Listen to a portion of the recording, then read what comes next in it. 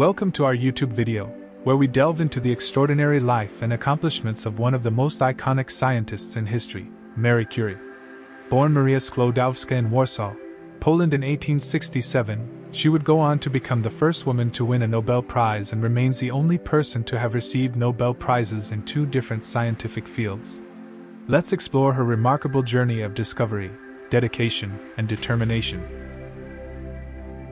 Early life and education. Marie Curie's early life was marked by academic excellence and a thirst for knowledge. Despite facing significant challenges as a woman aspiring to pursue higher education, she managed to attend the clandestine Flying University, where Polish patriots held secret educational classes during the Russian occupation. Later, she moved to Paris, France, to continue her studies at the Sorbonne University. Partnership with Pierre Curie. In Paris, Marie met Pierre Curie, a brilliant physicist, and they soon fell in love and married.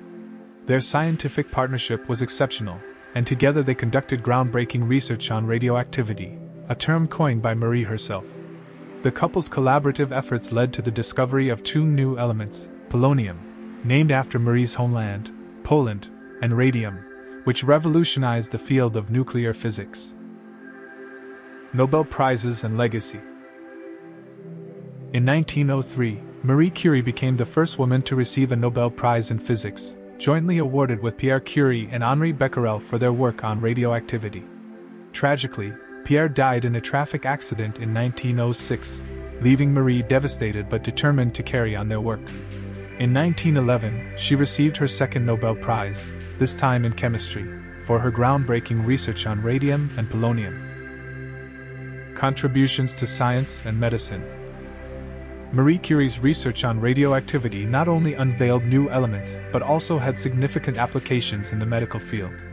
During World War I, she established mobile radiography units, known as Petites Curies, which provided X-ray services to wounded soldiers on the front lines, saving countless lives. Challenges and triumphs. Marie faced numerous challenges throughout her career, including gender discrimination and controversies surrounding her personal life after Pierre's death. Despite these obstacles, she remained steadfast in her pursuit of scientific excellence and dedicated her life to advancing knowledge for the benefit of humanity. Later life and legacy. In her later years, Marie Curie continued her research and teaching at the Sorbonne. Tragically, her relentless exposure to radiation during her studies led to health issues, and she passed away in 1934 due to aplastic anemia, likely caused by her work with radioactive materials. Marie Curie's legacy continues to inspire generations of scientists, particularly women, to pursue their passion for science and break barriers in male-dominated fields. Her pioneering spirit, resilience, and groundbreaking discoveries have left an indelible mark on the world of science and medicine. Thank you for joining us in exploring the remarkable biography of Marie Curie. It is already granted by the Board of Chancellors. I take the greatest pleasure and honor in presenting to Madame Curie the gold medal of our college, the highest mark of distinction which we can confer upon anyone. And you, Madame Curie, has given to the world, more than any other single individual, that which we radiologists have longed for, the wonderful agent which has done more for the treatment of cancer than anything else in this wide world. We are deeply grateful to you, and we appreciate you coming here to this remark, which we're glad to bestow upon you. I'm trying to give us what we have.